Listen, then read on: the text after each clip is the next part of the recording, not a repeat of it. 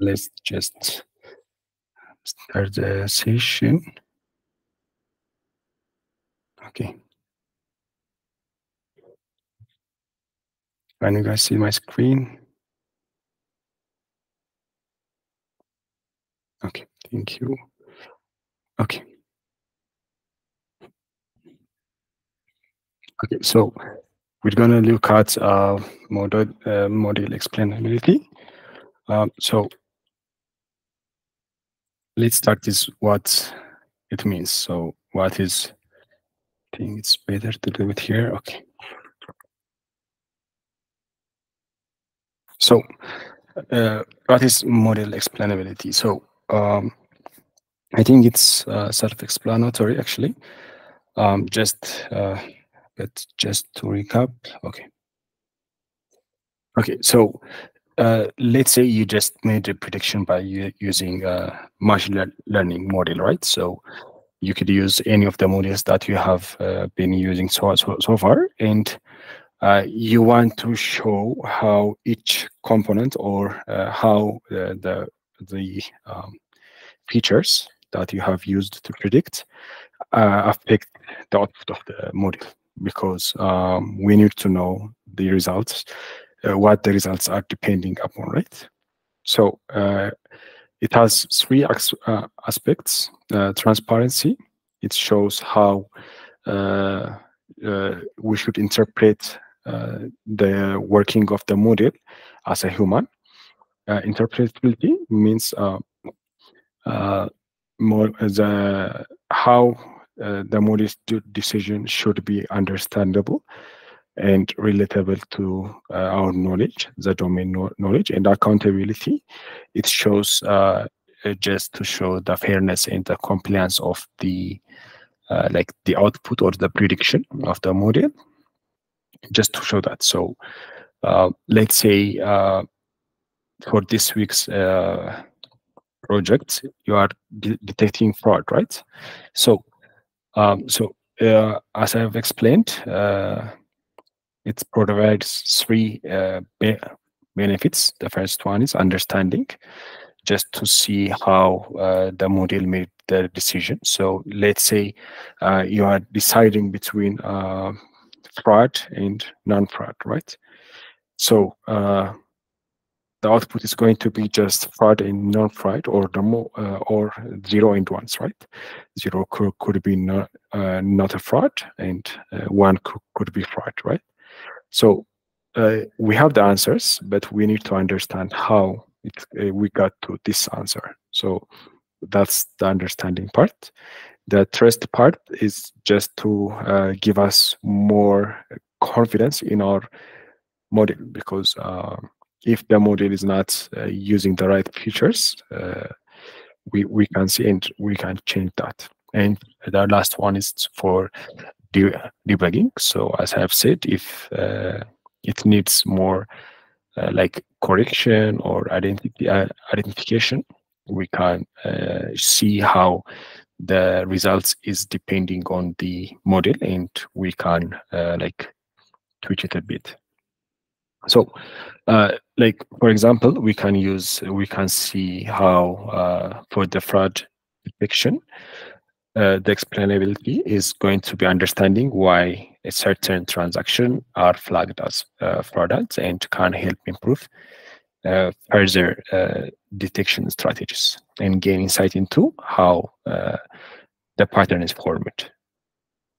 So any questions so far, guys? Okay. No question from Matthias. Okay. Okay, so let's see. We're gonna see two frameworks, and I think we have a code for the SHAP and the Reliable.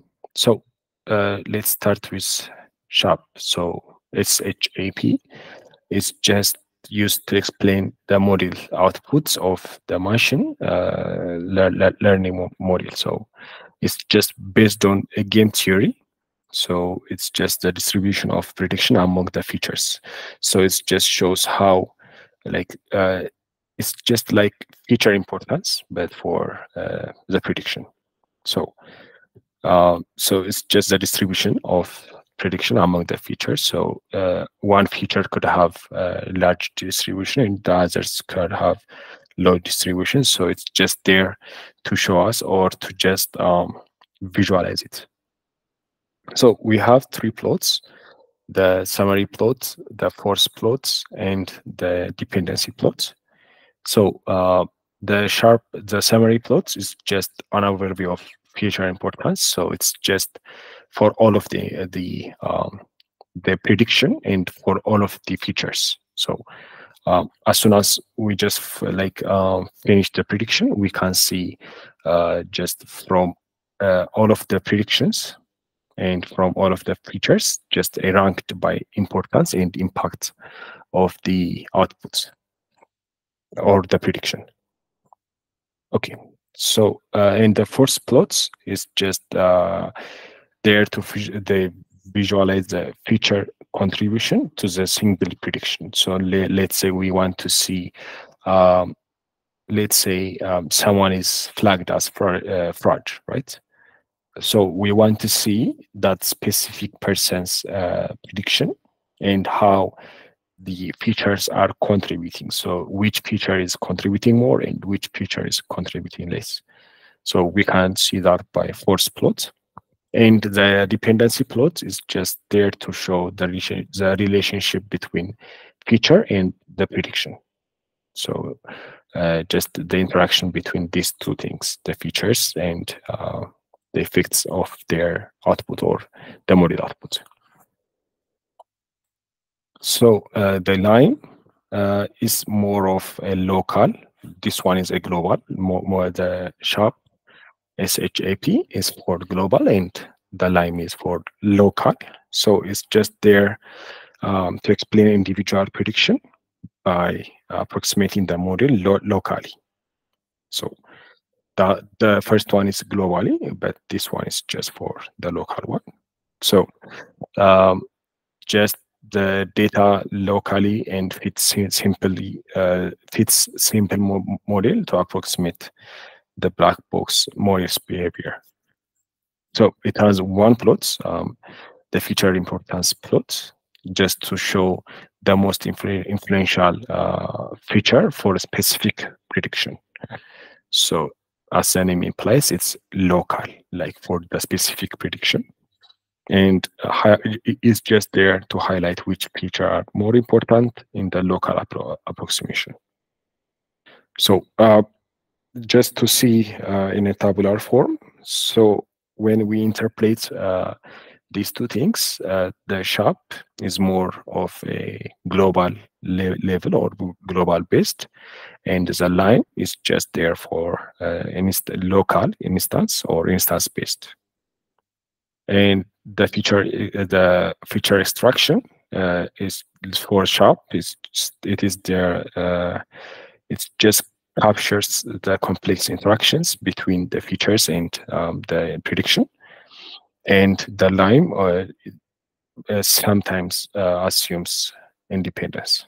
So it's just going to do for the local independently, often actually, not all of the time.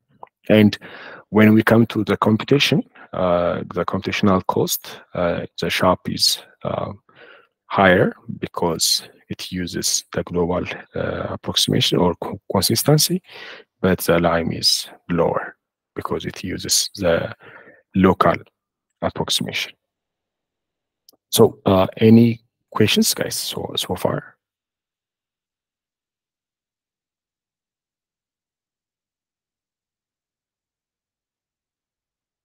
Hello? Okay. So is everything clear?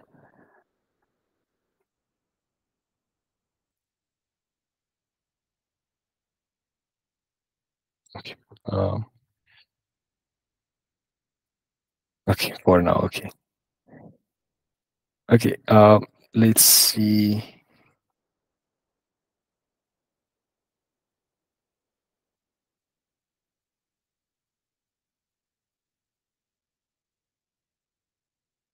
An example.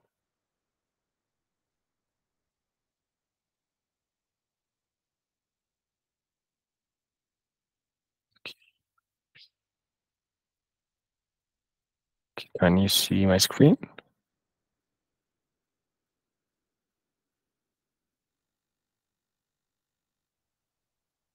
Can you guys see it? Okay. Good. So I think we have worked with this data previously. So let's just see the feature importance by using Shop and Lime. Okay, so this is just the house data. I think we have seen how to use it, or we have used it, for example, for just a tutorial of the modeling. So I think we remember how it goes. So we have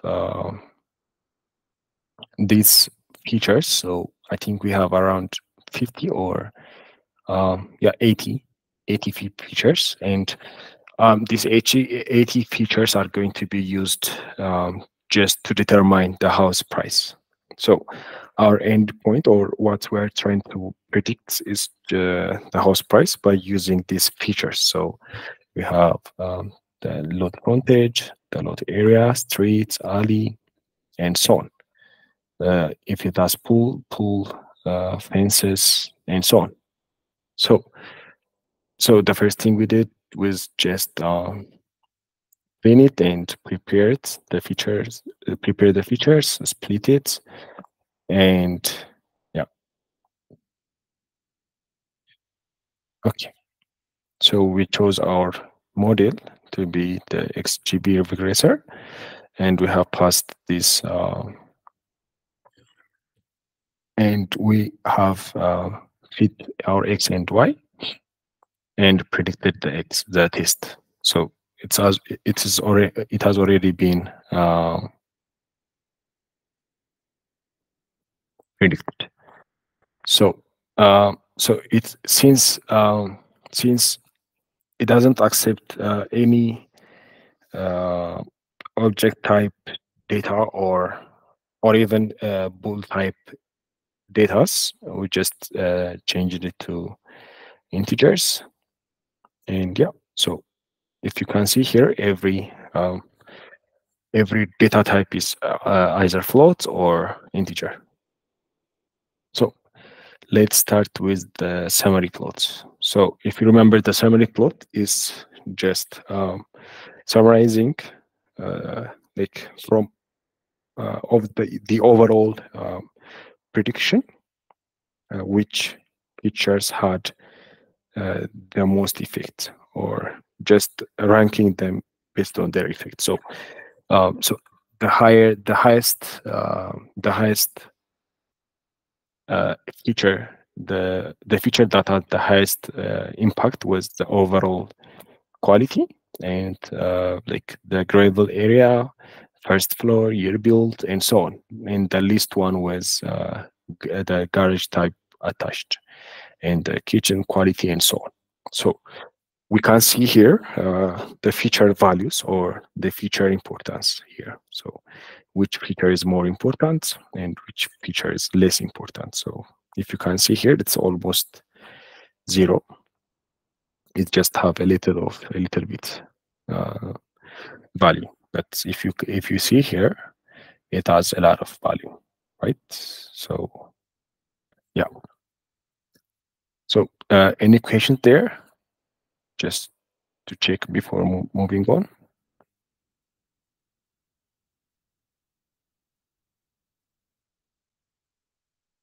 Okay, I'm going to take that as a yes and no.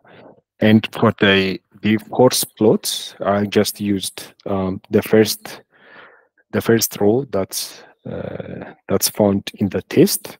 So if you can see here, the overall condition has a 6. So the higher, this way means higher, and this way means lower. So yeah. So for this one, for the first row of the what's found in the test data frame, the predicted value was 120,979 dollars. So what was which features contributed to this one? So we can see the overall condition was the highest one, and then the overall quality, the gravel areas, the first floor, and so on, the fireplace, and so on. So you can see for individual or for each like rows or for individual entries for your case, why they're predicted to be that one. Yeah, okay. So the last one, the dependency plots, is just there to show, like I just asked it to show me how the load frontage is like with when compared to the other features. So you can see here it's distributed, like it's densely distributed here and sparsely here. So this is just to show how they are dependent on each other. So yeah, any quick questions, guys? We have a late comer, Nadia. Welcome. And yeah, any questions, guys? Okay, no questions so far. Okay, so make sure to just add these features into this week's project. It's not a lot of work, actually. It's easy. It's just a couple of line of code. So like 4 or 5 line of code. So I think it's going to be fun.